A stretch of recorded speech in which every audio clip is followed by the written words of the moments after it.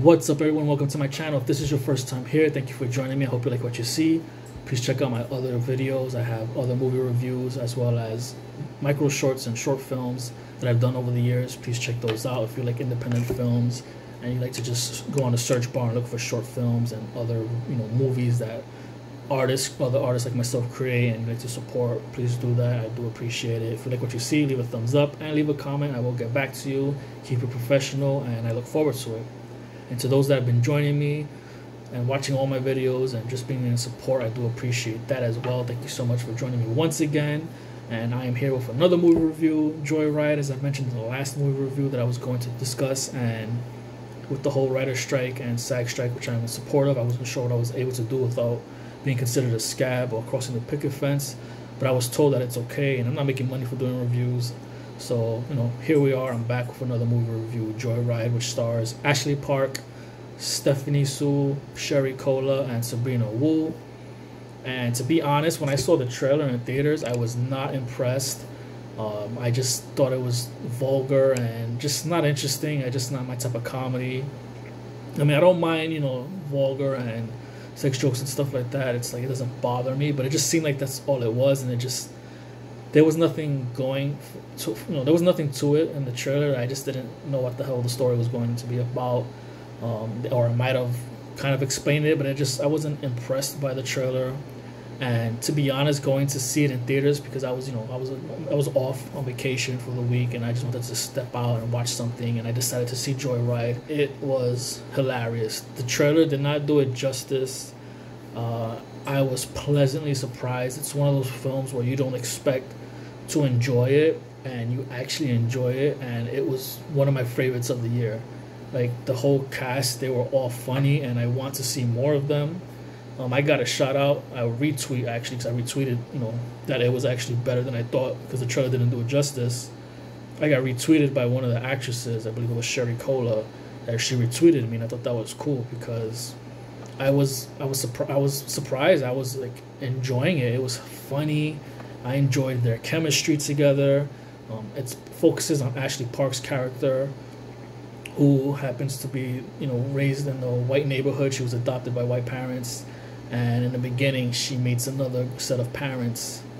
So in the beginning you see Sherry Cola's character, her parents. She sees the white parents who come up to her, to them, the Chinese, and they ask her about if their daughter can play with their daughter because they're white, and the Chinese people are like, oh, it's all white people here, and why would you want your daughter who's white to hang out with our daughter? But it's because they adopted Ashley Park's character.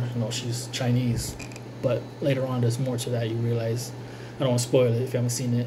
Well, then again, it's this movie spoiler review, right? Whoops. So she actually happens to not be Chinese, but she finds that out later. She's Korean.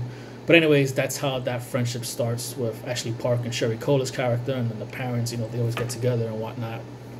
So Ashley Park, she grows up to be smart and become a lawyer, and she's very dedicated in her work. And then you have Sherry Cola, who's the more artsy and just like the out there kind of friend that just sex and all that stuff.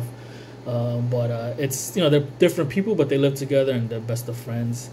And Ashley Park's character, she has to try to make a business deal, so she has to go to China, and she asks her friends to go with her, especially because she doesn't know Chinese. So Sherry Cola her character knows Chinese, and she invites her other best friend, who's an actress played by Stephanie Sue. And then Sabrina Wu, Deadeye, is the cousin of Sherry Cola, comes along for the ride. And it's just mayhem ensues, and things are revealed, truths are revealed, and between them and how they're feeling about each other and the situation. And then of course for Ashley Park's main story of what she gets revealed, that she's actually Korean, where she goes to find her mother because originally she didn't want to, but Sherry Cola's character tells her, hey, let's go see your mom, let's go visit. You've never met them, your parents. So she figures, let's go see the mom. And originally she's against it, but then she decides to, and that's when she finds out her mom is dead, and she's actually Korean. And it was just a pleasant surprise. Again, I really enjoyed it. I didn't expect to enjoy it as much as I did, and I was just like, I want more from this group. I want to see a sequel. The way it ends, they go to Paris, and it's like, I want to see what happens there, because you do see that they go to Paris and they're eating and whatnot, and the ending. But like, I want to see like something come about from that, or if there's another trip with all four of them. Of course, you never want to beat a dead horse. If the first one works, you never want to kind of ruin it with the second one. Pretty much like Hangover, which I enjoy. Hangover 2 and 3. I love the Hangover trilogy. I have no problems with 2 being like 1, but people don't really like that, and that's the problem with Hangover 2. They said it's the same thing like the first one, and it's like, whatever. But like, if they can do something and make it unique, the second one, I would be all for it, because I love the cast. I really enjoyed, I've never seen any of them, to be honest, other than Stephanie Sue.